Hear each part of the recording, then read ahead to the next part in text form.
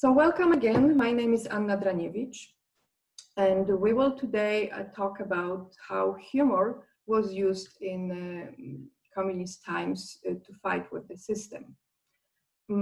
This is a part of my research project that I am doing for the Victims of Communism Memorial Foundation in Washington, D.C. And I would like you all to take part in the survey at the end of this event. Not today, at the end, which will be happening next Saturday. So the week after, we will send you an email with a few questions. We want you to do it only once. So if you watch more than one film, you might get emails for each of them. But in the server, there will be a choice for you to highlight which films you've seen with us. So just do it once. Say which films you watched, and then answer just 5 short questions.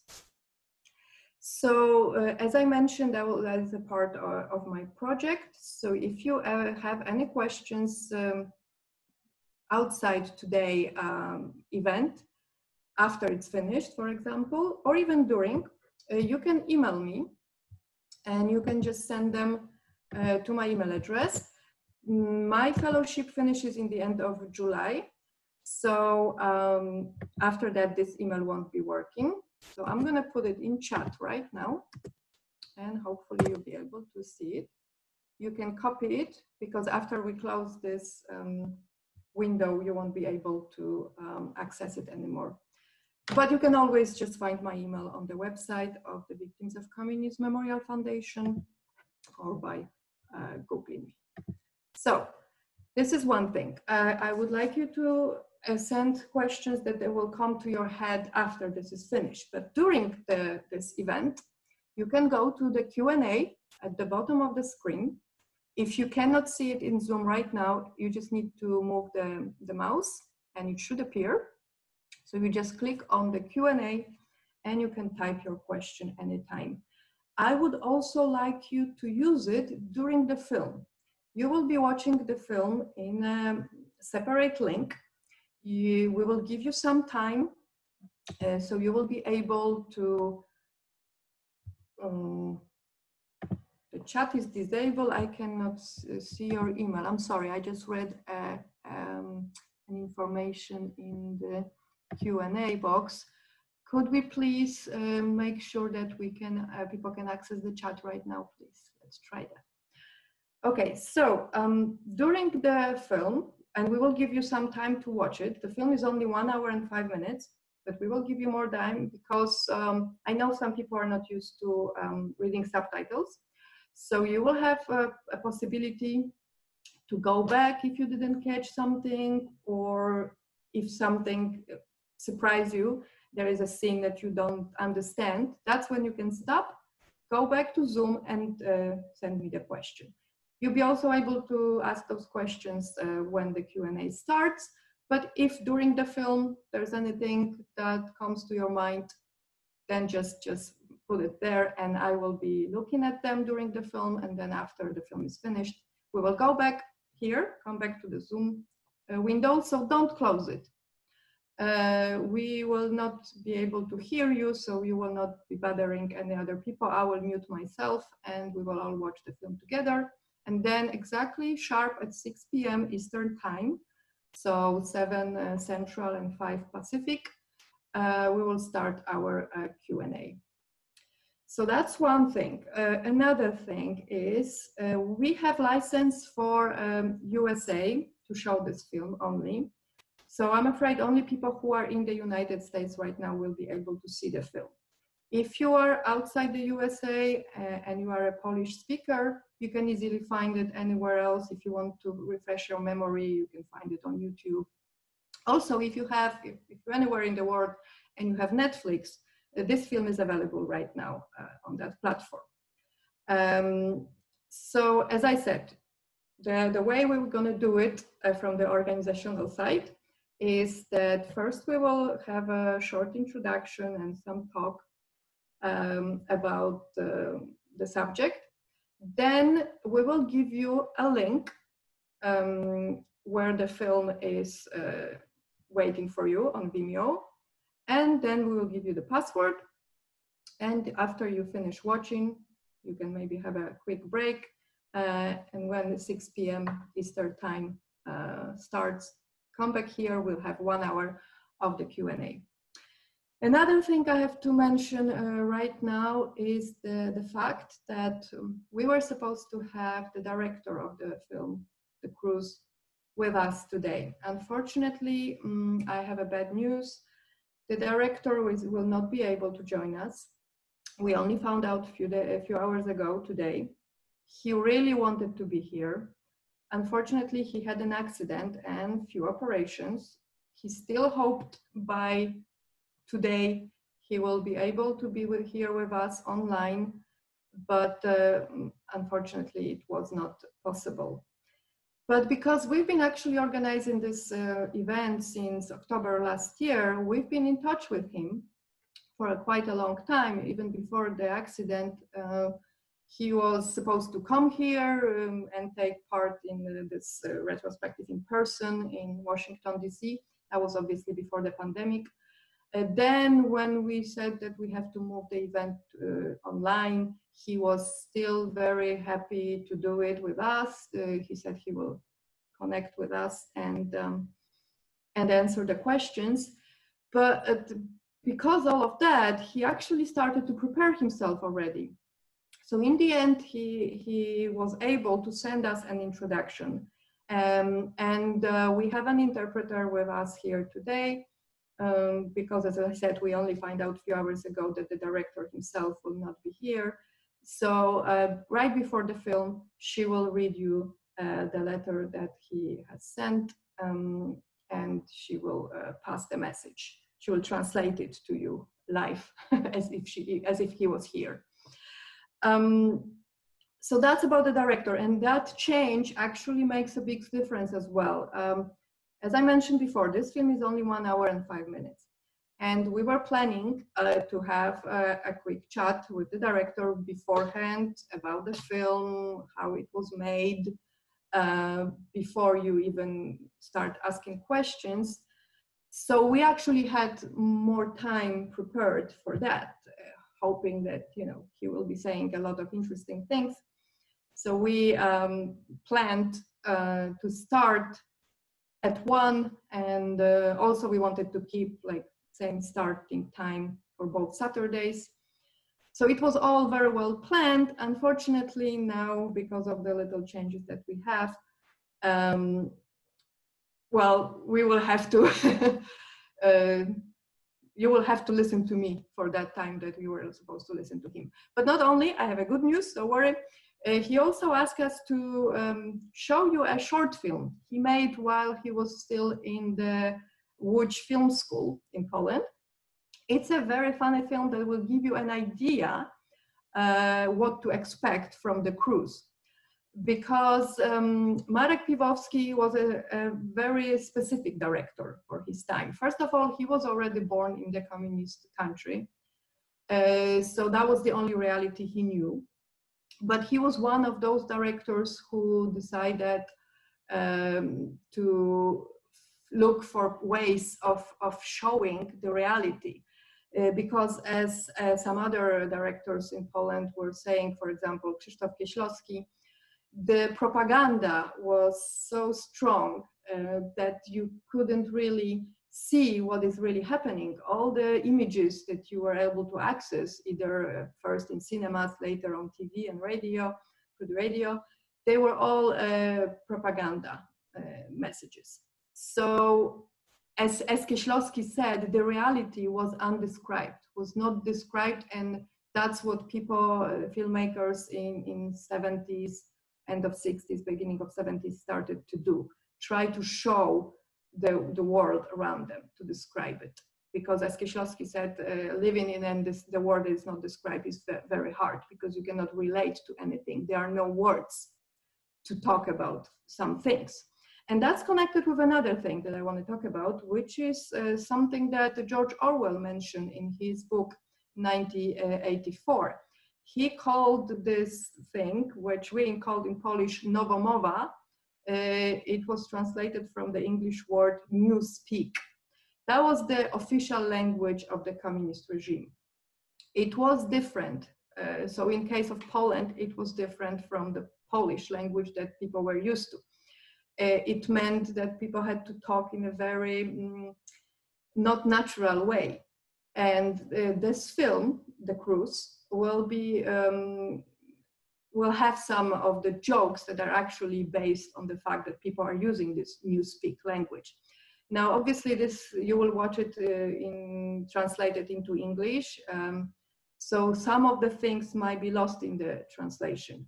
But there will be also a situational humor. So there should be no problem with this kind of scenes. This film is black and white. It's the only black and white film that we are going to show during this retrospective. The rest of them is colored. And this film is also different from any other film actually ever made in Poland, before or after.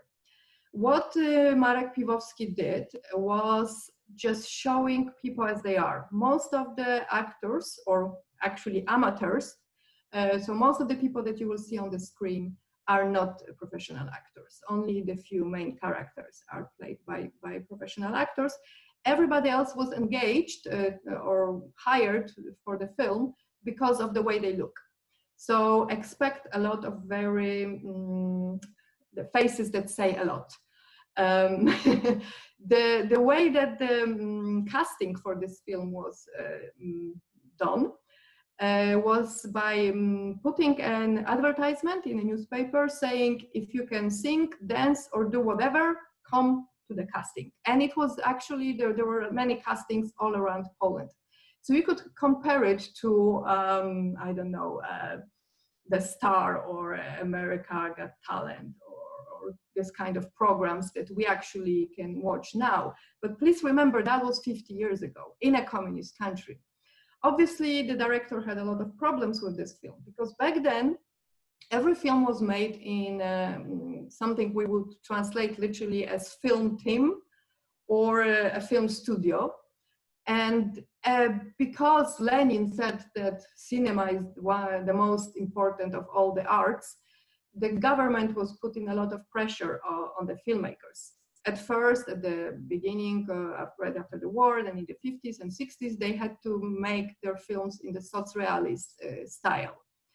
And Piwowski obviously broke that rule completely, but he still had to first submit this script to the censors and the committee that would decide if this film should be made or not. Then after the film was finished, there was still a meeting during which some people watched it and were deciding if it should be shown or not. And then the censors also had their say, and they actually asked the director to cut off some scenes. That's why this film now is only 1 hour and 5 minutes. It was a regular hour-and-a-half film, but unfortunately the scenes that were cut off were lost, and we are not able to reconstruct it in its full glory. So all we have is the reconstruction of the film that was shown in 1970. It was filmed a year earlier in 1969. And then in 1970, the director had a lot of problems because people in the government were not very happy with that film, and decided in the end to allow him to show it in cinemas, but only in 2 copies. That was quite popular thing to do by the government. That was another way of censorship. So another way of making sure people don't watch the films that theoretically has been released was to not inform people what films will be shown or changing last minute. So this film was really seen by most of Polish people 10 years later. In the beginning of 80s, when Solidarity started to rule, and before the so-called Solidarity Carnival was finished by the martial law in December 1981, there was this moment of freedom in Poland.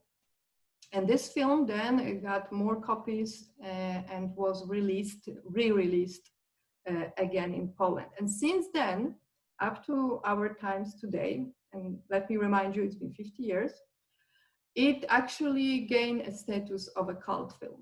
It was the first, and it's the biggest cult film in Poland. Also the most famous, in a way. People voted for the best Polish films, choose it as #1. But we have to remember that's the case right now. Cult films are the kind of films that speak to a generation, and they get the cult base, which means that people who watch it over and over again know the quotes by heart. And it usually is a generation of cult base that might change. So what I'm trying to say, that even though this film got this status of cult film over last 50 years, in next 50 years, it might be a different situation, and it might not be a cult film. People might not watch it anymore. But right now, they rewatch it over and over again, and the new generations also watch it, love it, and repeat those sentences from the film. And also another thing of the cult films is that people will recognize when they hear this one sentence or the other, they know which film it is from. And trust me, all of the films that we are going to show are this kind of films, and there are groups on Facebook, for example, or forums where people use only quotes from the films that they love. And it's really amazing, because nobody says anything from themselves. They just quote one film after another. So the film this way is still alive. And this one is one on its own, really. It was improvised, mostly. There was a script, but in the script it says, and then we will show the life around us, which was not really, the censors were not happy about that part. But because it was in the script, and the script was given the green light, there was nothing they could do about it. So this is the film that we're gonna watch today. But before that happens, I would like to do what Mr. Piwowski asked me to do, which is showing his other short film. It's only 9 minutes long, a little bit above 9 minutes, from 1966. And this film is called Welcome Kirk. It's about the visit of Kirk Douglas in the Polish film school in the 60s. And there will be no subtitles there, because people speak half English, half Polish. So you should have no problems understanding what's happening.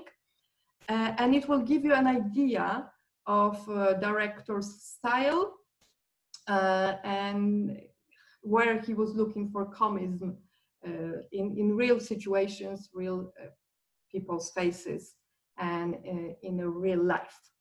So let's start with that. We're going to show you that film right now, and then I will speak a little bit about the role of humor in communist times, but very shortly, I promise, and then we will watch The Cruise.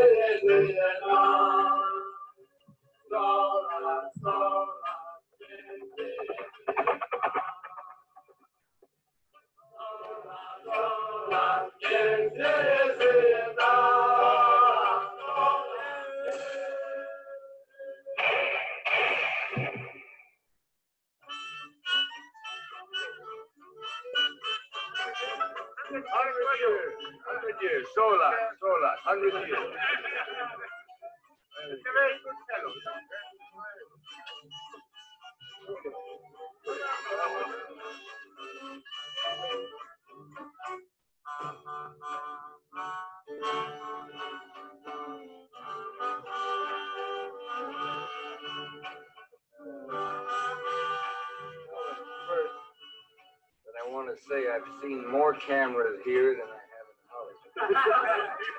Second, I want to ask, why isn't everybody in their classes studying?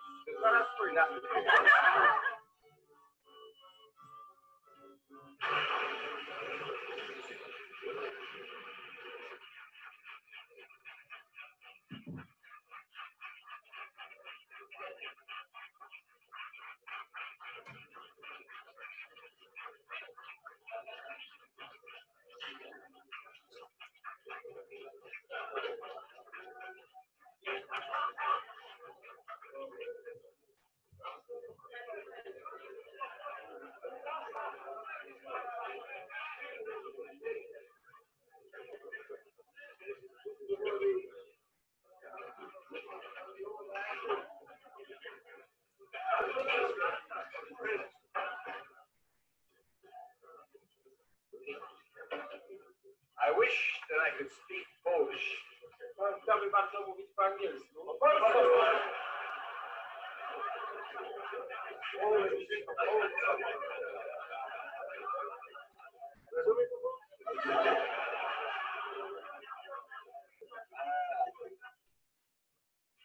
Really, it would be very difficult for me to tell you what a warm feeling I received in coming here. Ale będzie mi bardzo trudno powiedzieć wam, jak bardzo ciepłe uczucia tutaj mnie ożywiają, kiedy tutaj przychodzę. I'm convinced of one thing. Jestem przekonany o jednej rzeczy. Tłumaczymy kawałkami, bo nie robimy zdjęć. The vitality and the freedom that I saw in entering your school. Jestem przekonany właśnie o witalności, o swobodzie, którą zobaczyłem przy wchodzeniu do szkoły. Proves to me that the future of the movie industry in Poland is a very healthy one. I to przekonuje mnie, że przyszłość polskiej kinematografii jest bardzo zdrowa.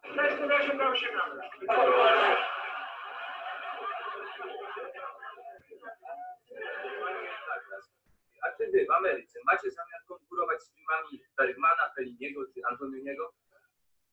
As the American cinema wants to be a competitor to the philosophical cinema of Bergman and Fellini. Well, listen closely. You see, that a movie is made to entertain. If I make a picture and it is seen by millions of people all over the world, and that means that for a few hours, they are taken out of all their problems and they just enjoy themselves, then I have succeeded.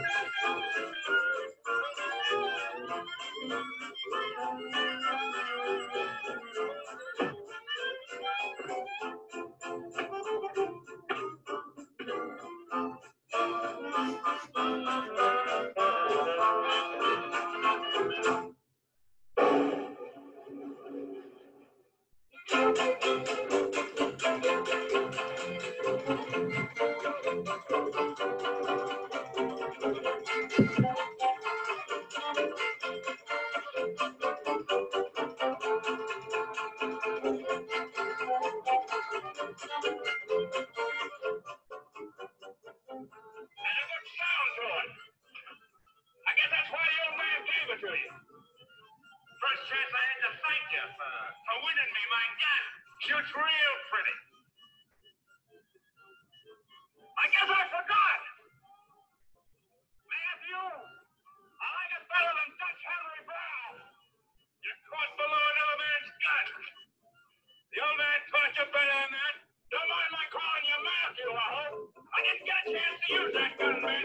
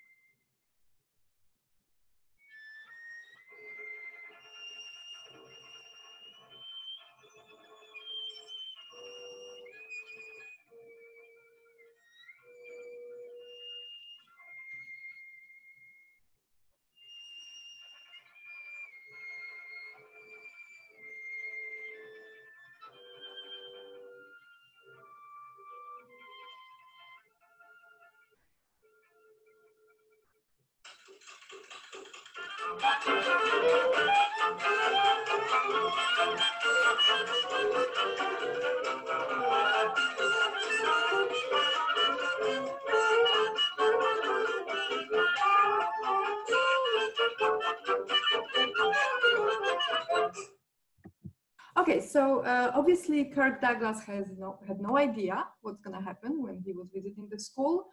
This was all organized by the students and it was all improvised. So this is exactly what you're going to see in the film The Cruise that we are going to watch very shortly. Before that happens though, let me just have a short introduction from my side about the project that I'm working on here.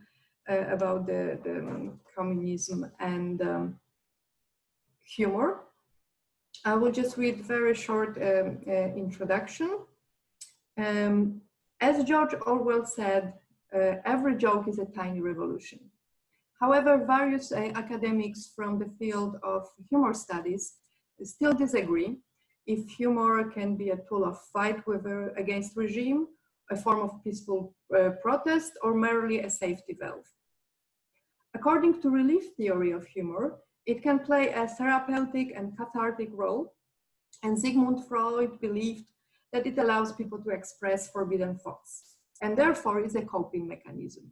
In Soviet bloc, that was obviously the case, and the laughter was giving people the feeling of freedom, helped integrate and helped with the bond forming.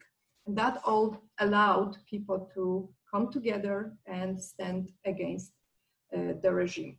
So we can talk more about the impact of humor on the system later after the film during the Q&A. I will have a look at all your comments and questions soon when we will be watching it. So to be able to watch the film, I have to send you the link. So let me remind you again, you have to open a Vimeo program in a moment, click on that link, it's in the chat, and then you will use the following password that I'm gonna send in chat in a second. And please remember to come back here in exactly 1 hour and 25 minutes. Let me remind you that the film is 1 hour and 5 minutes. So you will have a little bit more time. You can stop the film, you can go back a little, you can stop to be able to read the subtitles, for example, and also to send questions during the film. If you have a question, please send it using our Q&A button at the bottom of the screen. Before we go and watch it, let me just remind you that we did receive the letter from the director, who is in the hospital right now, but he prepared it in advance. He was getting ready for this event, and he wrote a letter that our translator, Ms. Anna Skupień, will read to you right now. So can we please get our interpreter? Just a second, you are mute. So we will have to unmute you. Great. The Cruise is a comedy about how the authority, for example, a country, government, some kind of committee and so on, uses the culture to gain its political goals.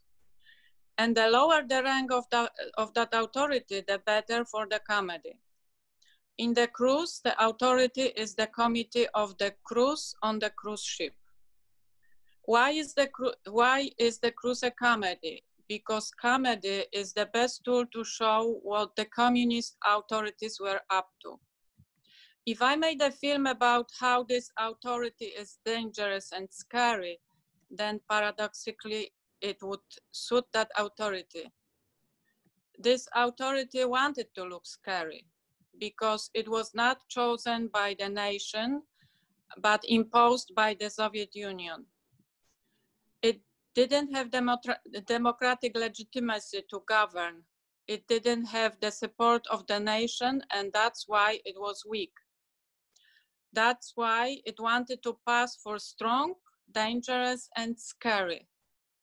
But it itself was afraid of only one thing, the laughter. Because funny is not scary. That's why the Cruise is the comedy.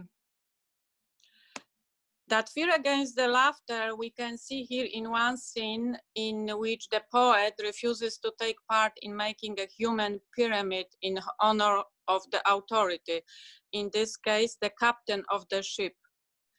As a punishment, he is forced to play a game of Salonowiec, men about town in loose translation. This is a thematic game in which normally one person turns around and then somebody slaps his backside and he has to guess who slapped him. The other name of this game is Dupownik, as person. So in this film, there is only one person playing with him, so it's easy to guess who did it. There is no alternative. This whole scene was removed by the censors because of the accusation that it is an allusion to the communist elections, where the authority would present only one candidate and the whole election would just mean that people throw the ballot card with that one name onto the ballot boxes. The optimistic outcome was that after 6 months of my interventions and meeting on the higher level, I have received the following telegram. I allow the scene of the as person from Minister of Culture and Art. So because the minister allows it, let's start the projection before he changes his mind. Thank you very much for that. And yeah, let's do it. Please come back in 1 hour and 20 minutes for the Q&A. Thank you very much. As Marek Piwowski in his letter that we read before the film said, the authority wants you to be scared. They don't want you to laugh at them because that makes them smaller and less scary. But what was happening with the system with every decade, it was getting weaker and weaker, and we can see that. So in the 60s, it was still not very possible because the government was controlling all filmmaking. It was only the end of the 60s, beginning of 70s, when the situation in the country changed, when a film like this was possible to be made. Obviously, the censorship was still not happy with it, but somehow we managed to have that film done, and now we are able to see it. And that will lead me to the first question, in which Dan is asking, have there ever been attempts to find the lost footage? Has the director provided any insight into what specifically was censored? So yes, of course, there is an urban legend saying that the missing parts of this film, from time to time somebody says that they found it, but unfortunately that is not the truth. So we still can have hope, because it did happen with other films. Teddy Bear, that we will be showing in a few days, that was actually the case, that the person who was making the copies and cutting off the scenes kept it. But most of the time when the censors told to cut off a scene, it was just destroyed. So unfortunately, no, this is it. We don't know exactly what was cut off, because the scenes that the director mentioned were supposed to be cut off are the ones that there state, like the Salonowiec scene. And here I will use my cheat sheet. Salonowiec means man about town, as was said in the letter. It is also known as dupovnik, and so excuse me my French, as person, because the whole idea is that somebody is turning around, and then people around him slap him at the backside, and he has to guess who did it. In this film, this scene was supposed to be cut off. In the end, good for us, because it's a quite important scene in a way. This whole film is about the authority, about how it changes people. And that scene was used to show that the philosopher who didn't want to take part in physical exercises was punished this way. It was used to punish. So it was a funny scene, but it had really much sad and deeper meaning. And obviously a lot of this, the scenes in this film were a little bit sometimes surreal or abstract. And the ending as well, some people might ask, what is this all about? But this boat symbolizes Poland, and it's also like an Ark of Noah with different kinds of people. In the end, they even dress for the ball, mostly as animals. And it just shows the impact of power and authority on people, and how they can maybe try to fight against it. Now the second question here was, oh yeah, that was the part that's been censored. Okay, so I have answered that one. Let's see, the next one is the meta commentary on Polish films, that they are about nothing, was very funny. Most famously, Seinfeld was the show about nothing. Are you aware of Seinfeld ever mentioning being influenced by Polish comedies? Well, no, I am not aware. I don't think that Seinfeld was able to see that film. I mean, maybe now it's easy, it's on Netflix. But as we mentioned, in the 70s, there were only 2 copies. In the 80s, there was more. So it's theoretically possible. I am not aware. But that scene is one of the most famous scenes, together with a few others, of that film. Because during that scene, Engineer Mammon is talking about a very, very boring scene, and he's actually like replaying it. And it's very clever in that way. And those 2 actors in that scene, they were not professional actors, but after that film, they became very, very famous, and they actually starred in other films together. They had very specific faces, as you could see. The one who was listening, he was actually, there's another urban legend, there's a lot of legends around this film. So he was apparently very, very drunk, and the face, it's not really reactions to what he's hearing, it's him having hangover. There was also a rule for other directors. Andrzej Kondratiuk, who made 2 more films with both of them, had the rule that this person, this one who's listening, he's not getting any alcohol at all. The other one gets like 2 shots, and that's when they are at their best. So let me see the next question. Thank you so much for sharing this surreal trip on the Vistula River. That small boat as a symbol of Poland makes me also reflect as a Cuban on our island of Cuba as a boat too. Cuban cinema has also tried to be critical of totalitarianism, but totalitarianism continues. What would be your advice for Cuban filmmakers and artists? Well, thank you for the question. Now, I wouldn't dare to give any advices. As I mentioned before, the regime has different stages. It's much harder to make fun of it when it's the stage of terror. It only becomes possible when the system itself becomes weaker. And the reason the system becomes weaker are really usually economical.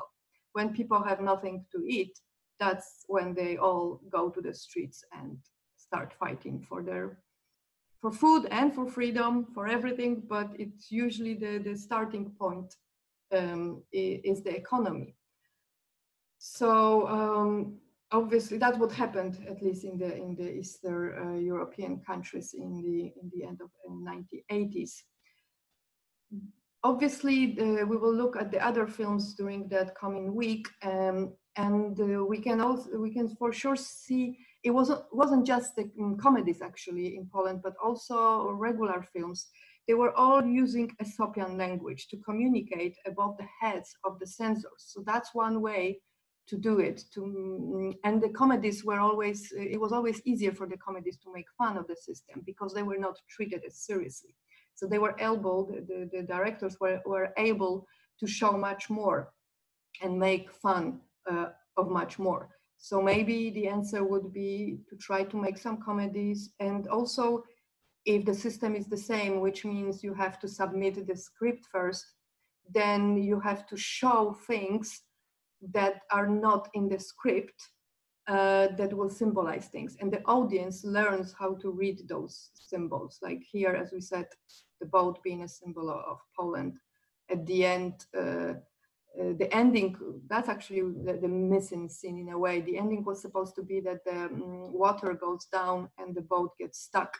And people were joking that Poland as a boat doesn't meet its Titanic. The end of boat called Poland is the fact that it just can't move anymore, and people has to just walk back to the side of the river because there is no water. So that's a very hard question. I don't think I am qualified to answer that, but obviously you can look at other films from other countries. This one is in a way similar to the Czechoslovakian cinema. Of the similar time, you know, so comedies is probably the answer. Was the scene about the sad song an example of Nowomowa? In a way, Nowomowa or Newspeak obviously is mostly about using new words, but also about putting some existing words together. This scene was more about the fact that communism was against religion, right? And this lady was singing about heaven.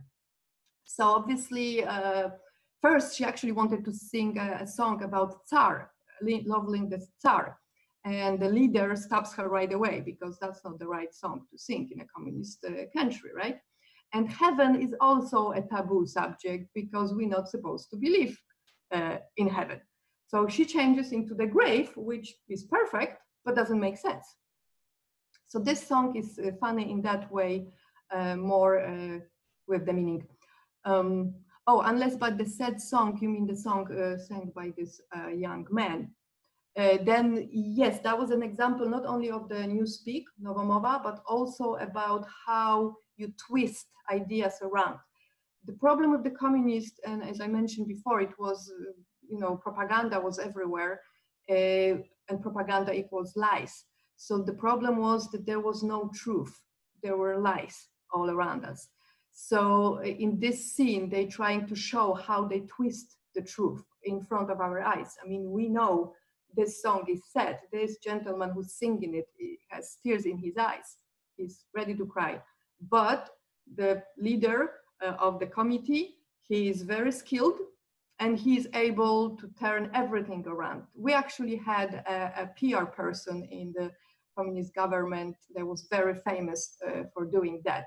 He would get one question and answer completely another question. So he would just start talking for a long time, just like me right now, and just never answer the question. I hope I answered the question. So let me see the next one. Very interesting topic. A big thank to the presenter. Thank you. No question, but I would like to share a joke which I heard from my German friend's grandfather, okay, who had been living under DDR, may be relevant to your conference topic. Let's see. Question: why the toilet paper in DDR is so rough? Answer: so that every last asshole in the DDR is red. A good one, thank you. Obviously, I didn't read it in advance, so excuse my French again. I hope there are no children here below 21 in this country, right? But yeah, of course, I am actually doing my research right now about humor in Soviet countries, specifically Poland, but a lot of books talk about Soviet countries in general. And there are some examples of very good jokes in those books. And yes, we can have an insight into what was happening really during that time in the society. So let me have a look at the comments, because I've also seen there were some new comments appearing. Hilarious thing. Do you see any analogy in today's society with this film? Well, yes. The thing is that not everything that we see in this film disappeared with the change of the system. And that will be the case with other films that we will watch as well. And we will probably go back to that in the future, and we will mention it. There are some things that mentality, especially of people that you know, doesn't depend on the external circumstances that much. So the film also shown in a way that you suppose, well, it shows how people choose to follow the power for their own comfort. In the scene when they decide, the committee of the cruise ship decides to expel engineer Mamoń, is a very good example here. He brought them some beers, they take it, they drink with him, but at the same time, they telling him that he is expelled. And remember, if you remember the dialogue before, they were actually, there is no proof that he's the one who wrote in the ladies' toilet that the leader is stupid. They just had the crime and they had to find somebody and decide that he is guilty. That obviously is like an image of the communist legal system. So yeah, this shows that some like parts of human nature, I'm afraid, don't change. So that can happen now too, right? I mean, in a corporation, you can work in a corporation, you can go for a beer with your colleagues every day, and then one day find out that behind your back, they got rid of you. Okay, let's see, next question. What did the captain symbolize? He seemed to hand over authority to the committee, then fades into the background. He didn't hand the authority to the committee because he was not aware of what's happening. I mean, yes, he obviously took the gentleman that we can call a leader. That's how it was translated, played by a very famous Polish actor and comedian, Stanisław Tym. So he is an interesting character. He comes to the cruise boat. He doesn't have the ticket. He goes in just pretending that he's supposed to work there. And that works in a way because he is allowed, but it doesn't work for him very well in the sense that he is forced then to entertain people. That was his role. The authority was not given to him. He took it in a way. The captain is just far away as a figure of, you know, the head of the country, we could say, the head of Poland. But you could never make fun of the highest person in the country. That was not possible in the 70s for sure. You could only make fun in comedies, or in jokes it was different because jokes were telling, they were called like whispering jokes. They were told to people, you know, in private situations, but in a comedy you could only make fun of a lower rank authorities. And as I mentioned in a way before a little bit, the comedies at the beginning of the communist systems were making fun of the enemies of the system most of the time.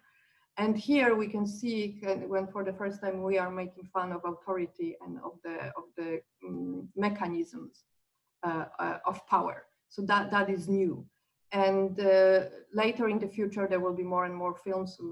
If you stay with me this week every night and next Saturday afternoon, then you will be able to see other subjects that were being ridiculed, and also how it changed, because we start with the oldest films, black and white, from the 70s, but really 1970 exactly, and we will finish with one from the end of 80s.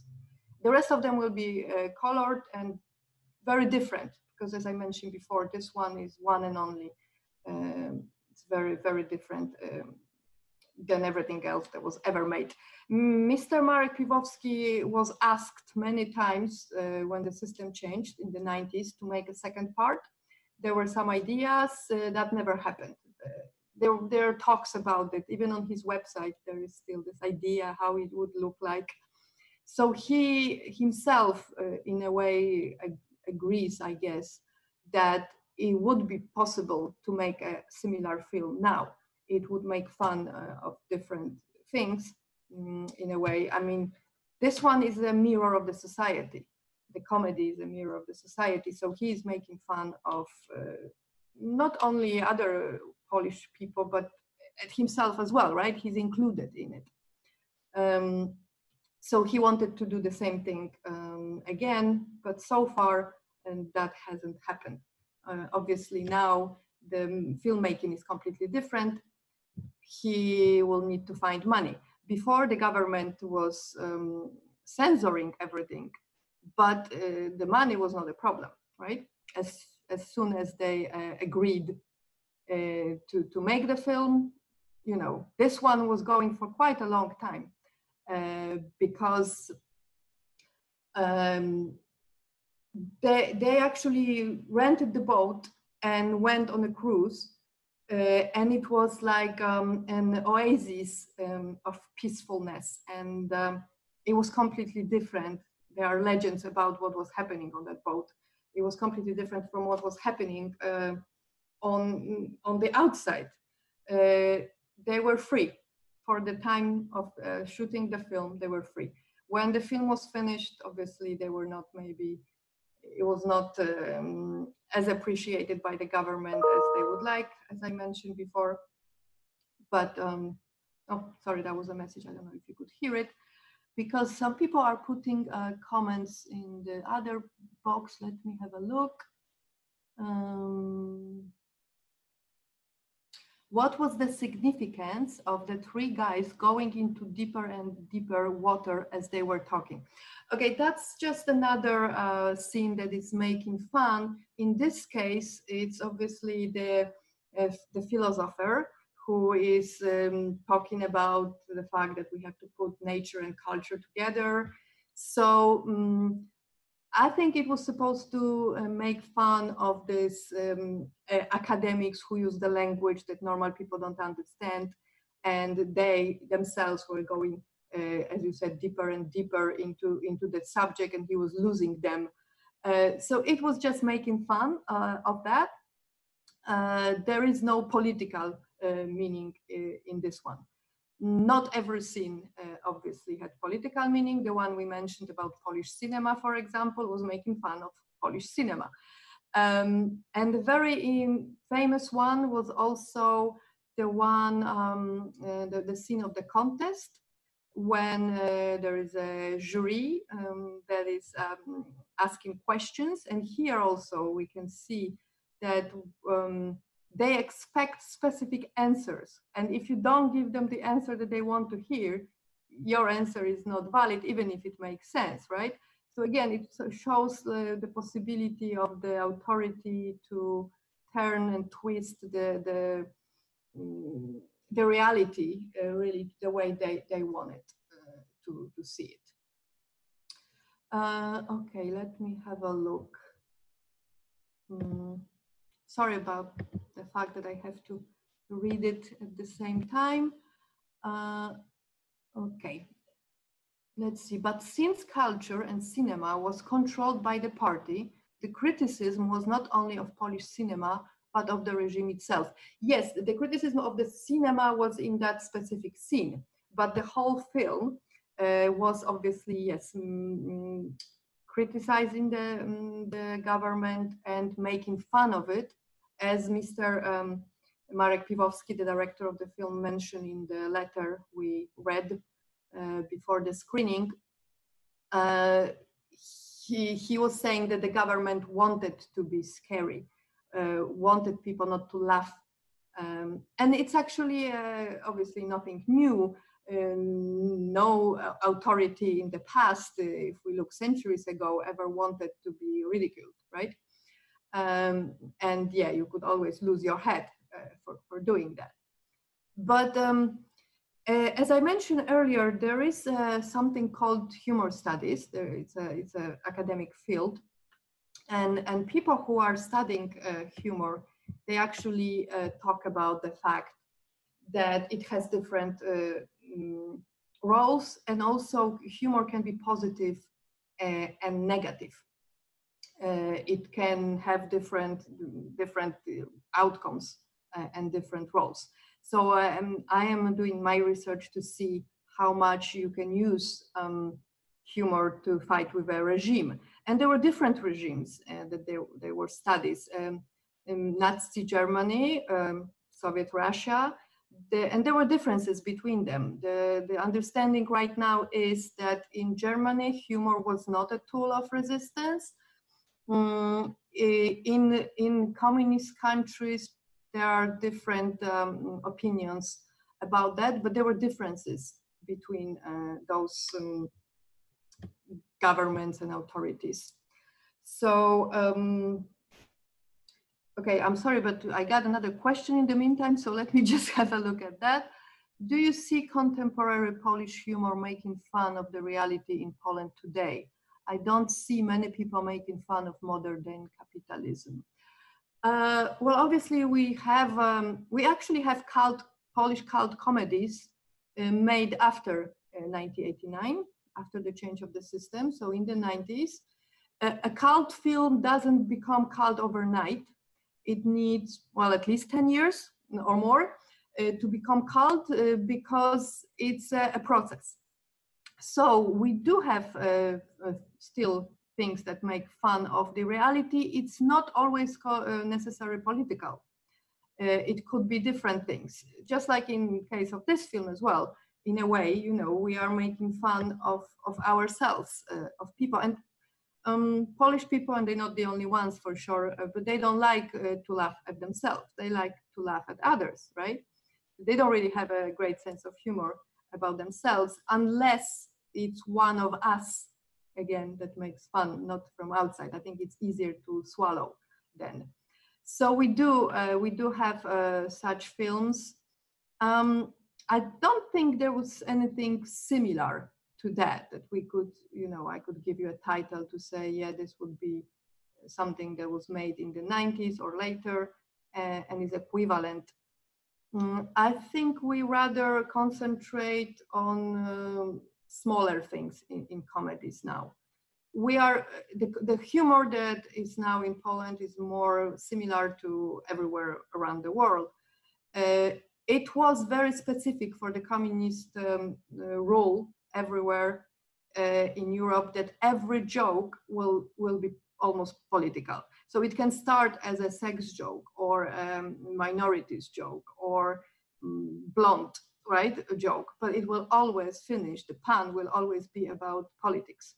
So that's what many academics wrote about and realized that in regular countries, when you can make fun of the system openly, it's usually not the case.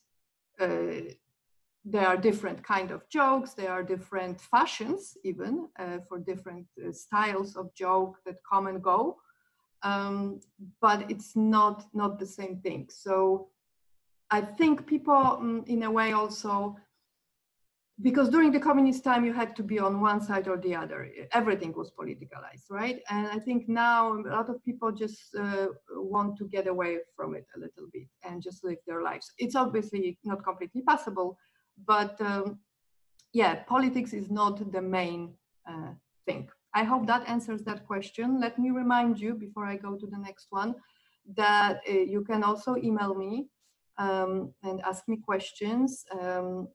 And I will obviously maybe not reply during the retrospective, but next week when it's over for sure. If you want to find out how is the director, he is gonna be 85 this year. So that's why his health didn't let him to be here with us today. His state is not very good right now, so we will just keep our fingers crossed, and I will be in touch to see how he feels. Let me see, I read this one. Any chance the censors were actually complicit in the criticism of the system? I grew up under that system, and I cannot imagine that they would have not cut more from the film. Okay, so first of all, they were not rather complicit because it was not really possible. They would risk themselves, right? And also it was always like a group of people, just like in the committee on the ship, of the cruise ships, there was always more people taking decisions. However, the problem of the cuttings and the censorship was changing. So there were moments when you could say more, and then there were moments where you could say less. It was all very unpredictable. So as Mr. Piwowski mentioned in his letter, the scene of Salonowiec, that game that was used here in this film to correct the protest, really, or to break the philosopher, was seen as a parody that goes too far, right? I mean, they didn't like that. But in the end, the Minister of Culture, decided last minute that yes, you can keep it, but as I mentioned before, there were only 2 copies made. Now, when the films had so little number of copies, there was no advertisement. So it was like a vicious circle, as I read in one of the books. The advertisement or the poster could not be printed because there was not enough copies, and there was no possibility to make more copies because there was no advertisement.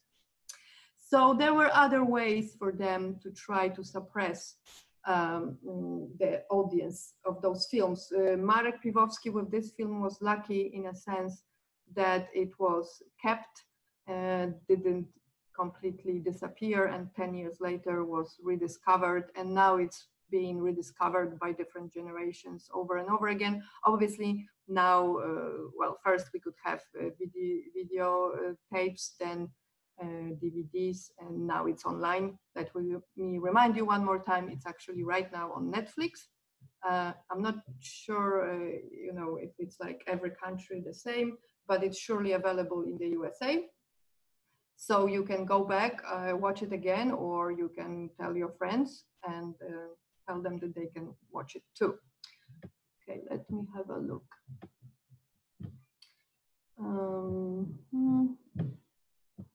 Okay, so with regards to the Kirk Douglas short, how popular were Westerns or Osterns in Poland at the time? Do you have more information about the one African student in the audience? No, I do not. Obviously, we all see him sitting there, but Polish Film School always had international students. Not all of them made huge careers, including Polish students who finished the school. Not always they would become famous directors. So I don't think he's famous, but I might be wrong. I don't know who he is. It will be quite hard to find out right now, probably. The film was made 54 years ago. But Kirk Douglas, that's a very interesting thing that happened there. He was actually there to visit Eastern countries as like a goodwill sign between the West and the East, because that was not normal. We would not have American actors coming. But at the same time, the film school in Łódź, in Poland, was another oasis of freedom. It was a place where you could see films from other countries, not just Russian films that were mostly on the screens of Polish cinemas.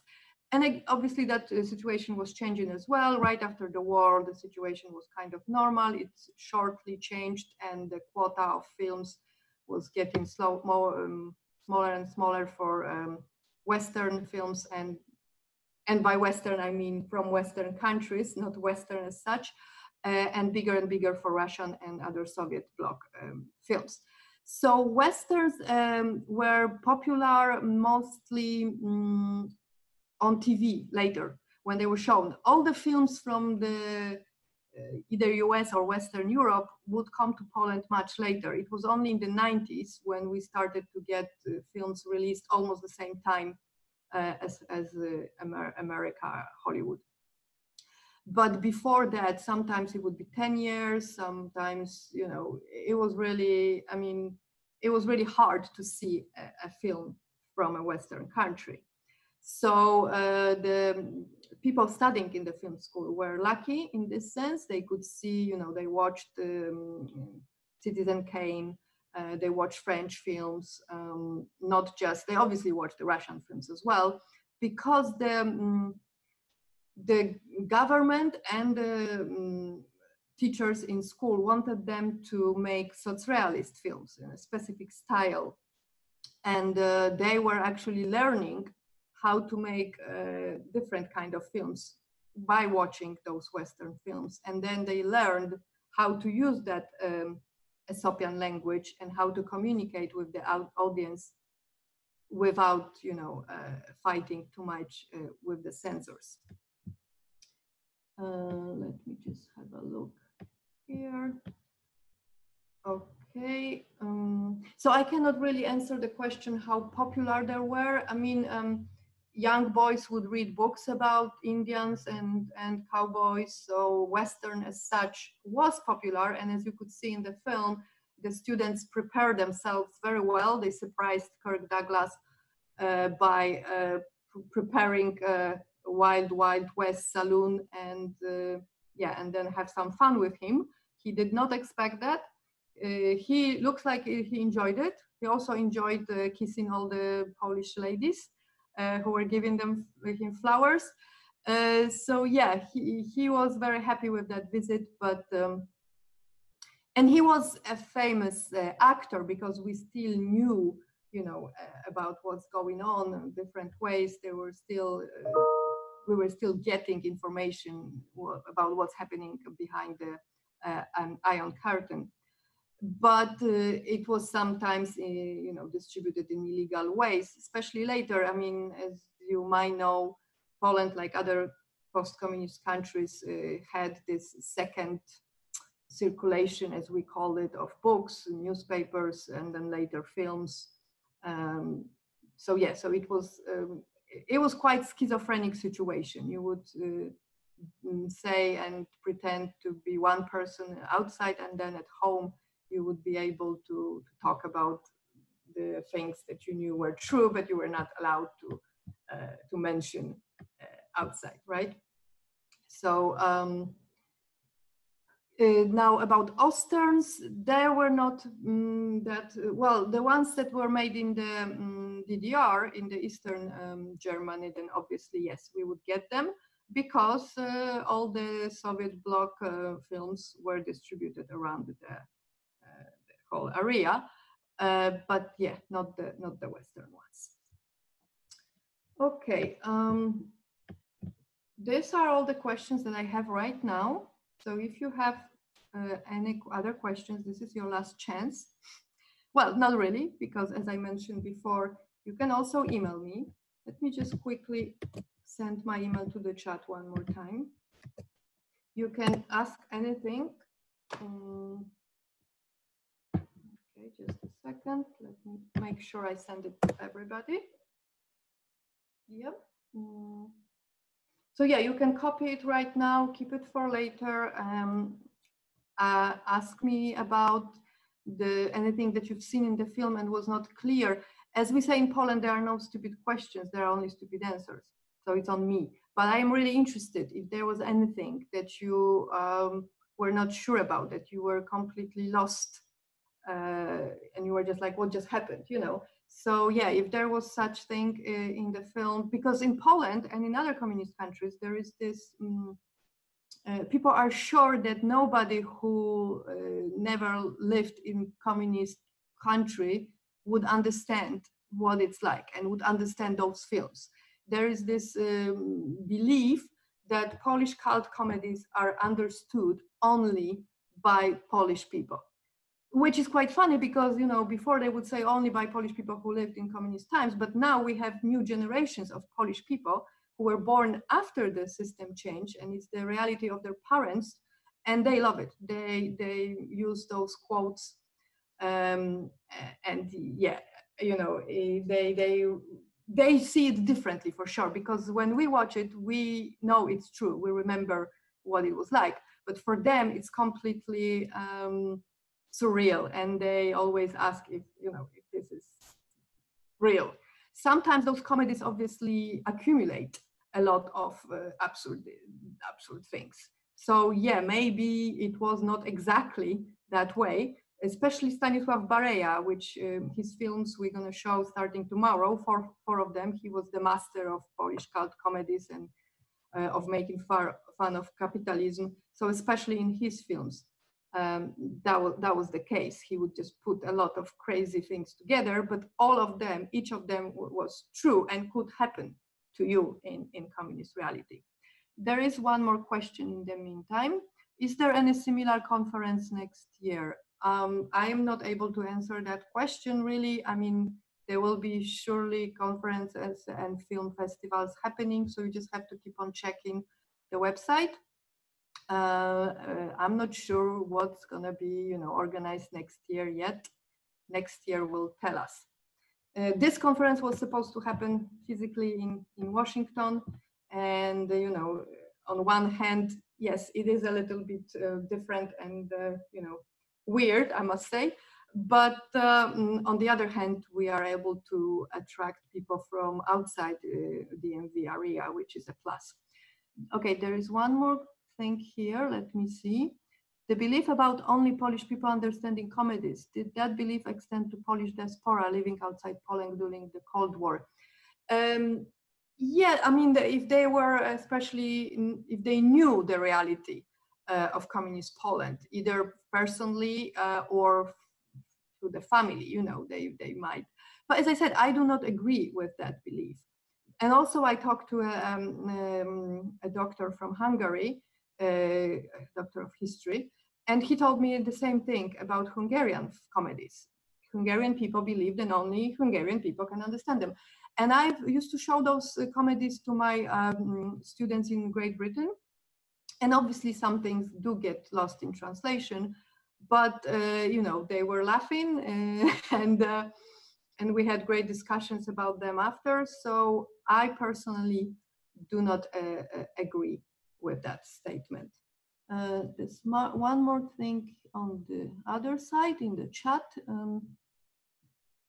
2 African filmmakers educated at the Łódź Film School are mentioned in this directory, I'm guessing. So I guess you all can see that, right? Oh no, that's only sent to all panelists. Let me copy that and send it to everyone. So if you are interested in that, you can have a look. I know we had people from different countries, obviously other communist countries in the film school, but not only. So the Łódź Film School was very famous. A lot of people get out of it that you might have heard of. A lot of cinematographers actually that work in Hollywood also come from that place. It was a great place, Łódź Film School. I hope you can see it now. It's in that link. So yeah, if you want to check who that African filmmaker was, I am not gonna do it right now because I have to check if there are more questions.